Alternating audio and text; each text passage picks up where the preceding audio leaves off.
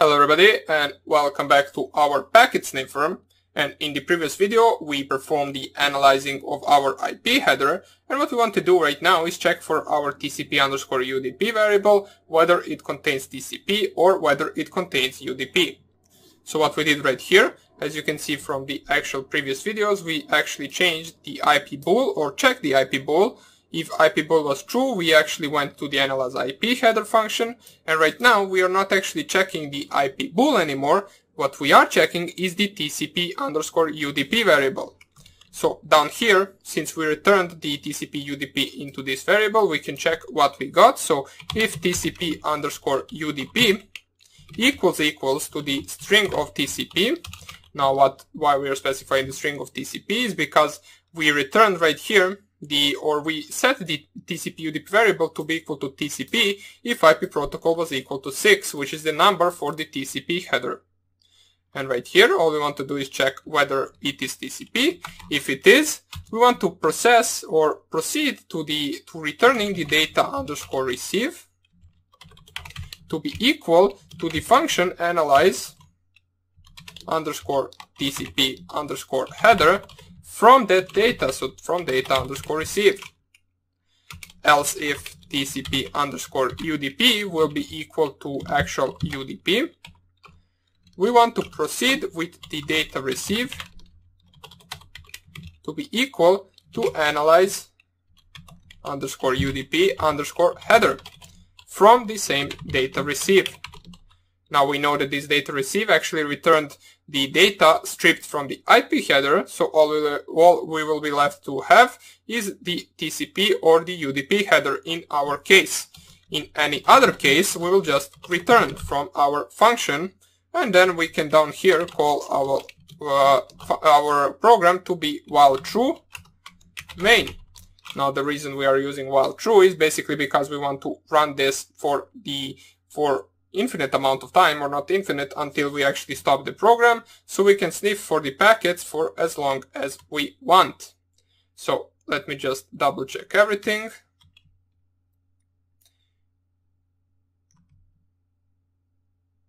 Okay, everything should be good to go.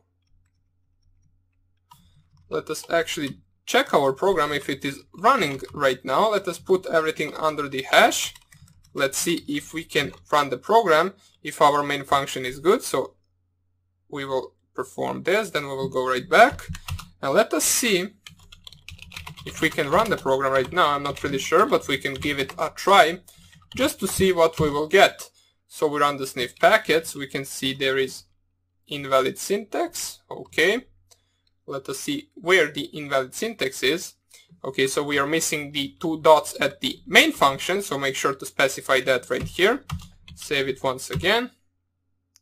And we can see that we get printed the Ethernet header and the IP header.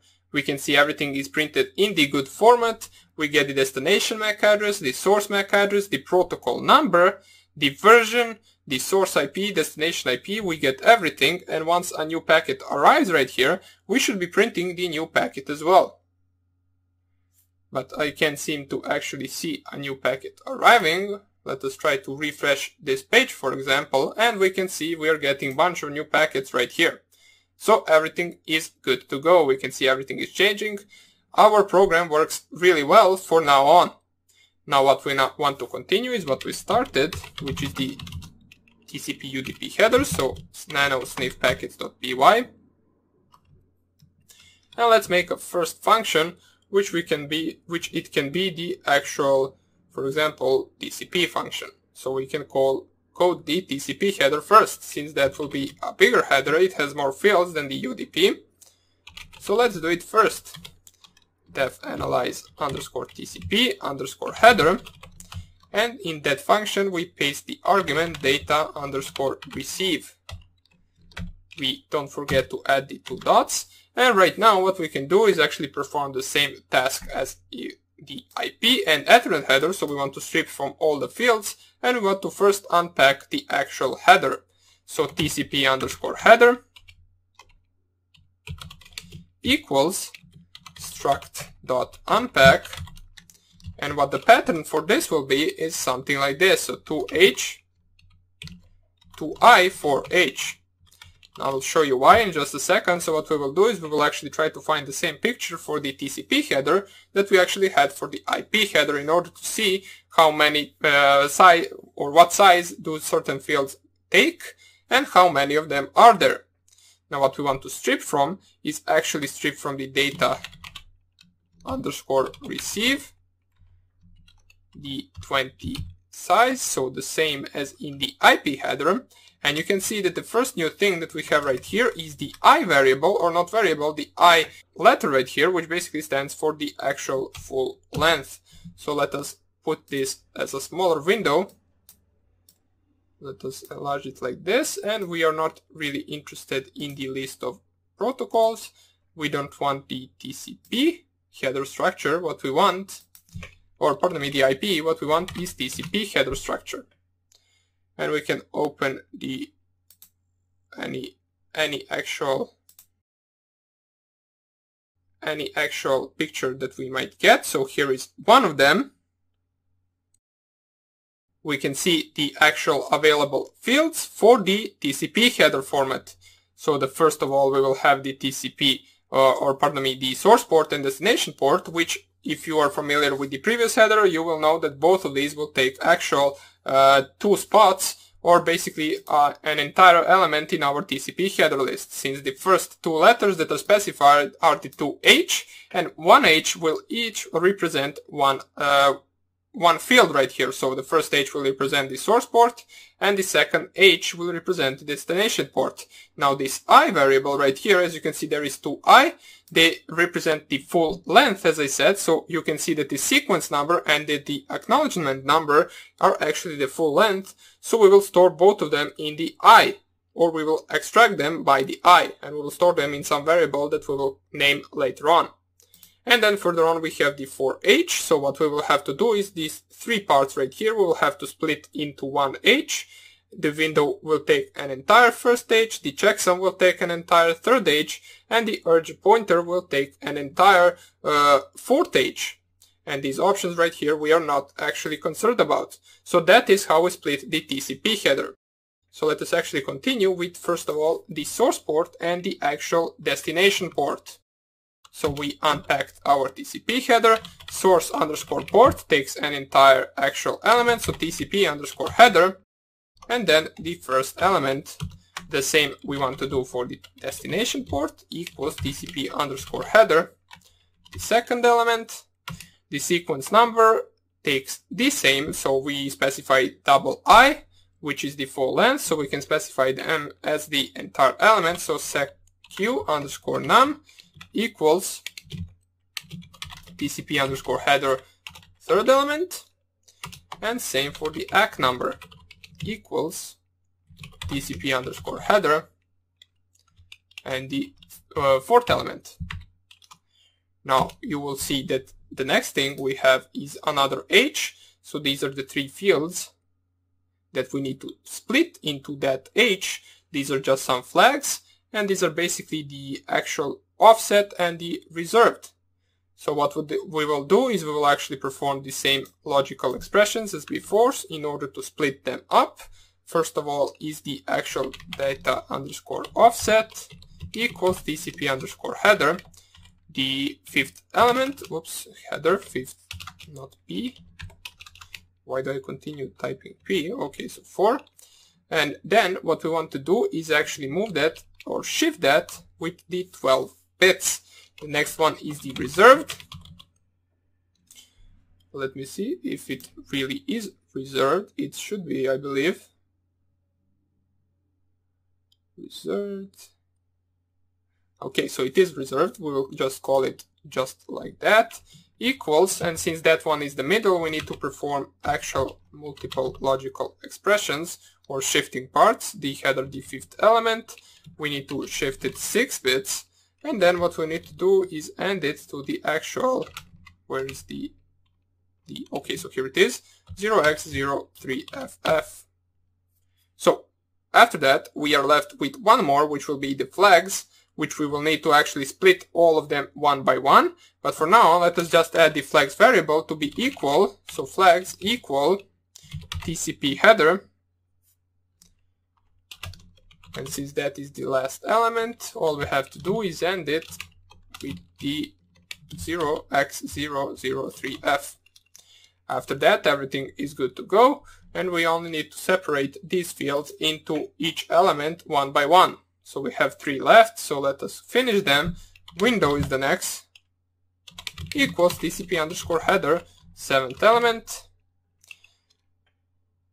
or pardon me, we are not there yet, so 5th element or 6th element, and then the checksum, which we also had in the IP header, will be equal to TCP underscore header, 7th element right now.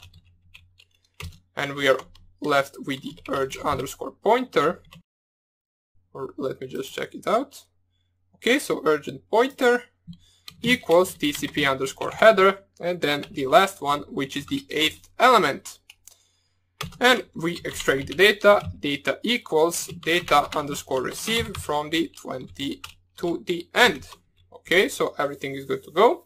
And now you might notice that actually this header right here has some weird spot right here, as you can see. And basically what these are basically flags. So there are different types of flags, such as urge, ACK, SYN, FIN, and you can see a bunch of these others, or not bunch, just the REST and PCH. What we need to do is actually split them, and we will split them by their actual value. So in order to perform that, or in order to actually add the flag to its variable, we will need to make 6 different variables, each variable for each flag, and we will have to perform the boolean and logical expression with the specified bits from these flags in order to check which flag we have in our packet. So in order to do that, just go down here. First one is the urge equals bool flags, and where is the sign? Can't seem to find it, and 0x0020. Oops, what am I typing? 0x0020. Close the brackets. The next one will be ACK flag, so the same thing we need to perform. We are using the flags variable because the flags variable is storing that value right here, and we need to use it in each of these flags.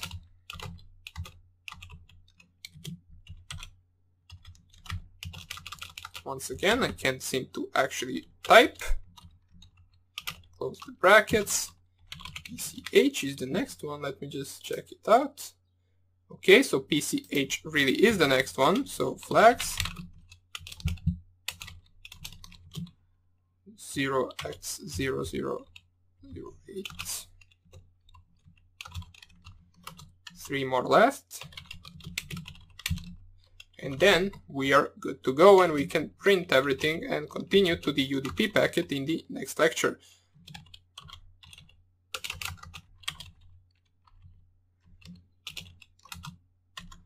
The next one is the SYN one, equals bool flags 0x0002.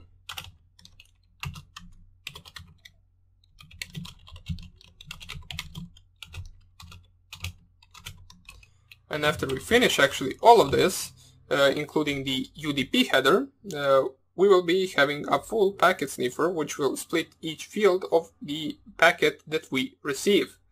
So this is not really something useful for hacking, as I said before, but it is good to actually test your knowledge, not test your knowledge, but to learn new things and to learn more in depth about packets and their headers.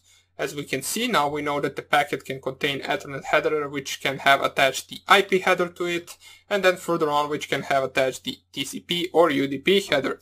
And then we also split all of those headers into different fields, so we know what fields does which header have.